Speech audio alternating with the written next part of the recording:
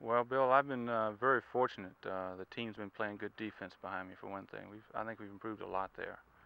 And the team's starting to hit in the right places. I mean, come in, pitch 2 innings, and we've been maybe 1-1 score up until then, and they'll get 2 runs in the bottom of the ninth or something. And Charlie Howard's won quite a few games for me this year, and Branch, and a couple others. Everybody's been chipping in as far as giving myself, the wins.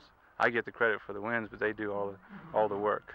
Well, not quite all of it, because you've got to throw the ball up there. That's true. They've, I'd say Pablo Cruz, he's made a big improvement. He's really come along at shortstop. I throw a lot of ground balls, and they turn into double plays, him and Dave Cash. I think they've turned 2 or 3 double plays a game now, and that really helps a reliever more than anything, I think. And, of course, you have to keep that ball low to try to make them hit it on the ground. Yes, this is true. This is one of the main things. The sinker ball keeps the ball on the ground, and you get 1 or 2 men on, and you get the double play ball, and you're out of the inning. And it helps my arm, too. Instead of throwing 3 or 4 pitches to get the guy on a strikeout, I'll throw 1 pitch and get the guy on a double play, and we'll be out of the inning. So this helps a lot.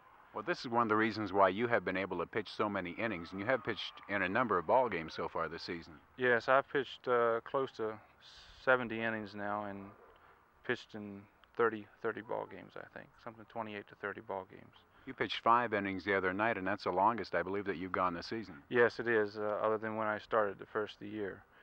And my arm felt good, and I had a couple of tough innings, but we got out with a double play, and